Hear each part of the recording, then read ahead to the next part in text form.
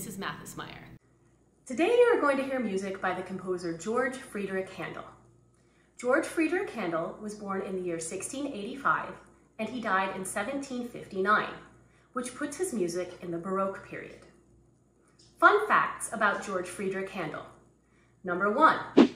George Friedrich Handel's father did not approve of him studying music. He wanted him to become a lawyer. So Handel would secretly practice a clavichord in the attic when his father was not around. Number 2. George Friedrich Handel was born in Germany, but he moved to England when he was 25 years old and remained living there for the rest of his life. He even became a British citizen in 1726. Number 3. A very famous composer, who you've probably heard of, Ludwig van Beethoven, was greatly influenced by Handel's music.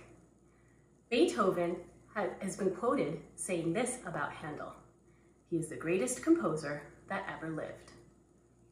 All right, let's get at it. You are about to hear a part of Handel's water music called Hornpipe. One day, King George I of England decided to have a party on a boat floating down the River Thames. And what's a party without music, right?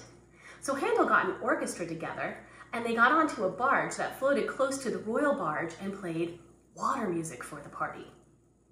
This is Hornpipe from George Friedrich Handel's water music.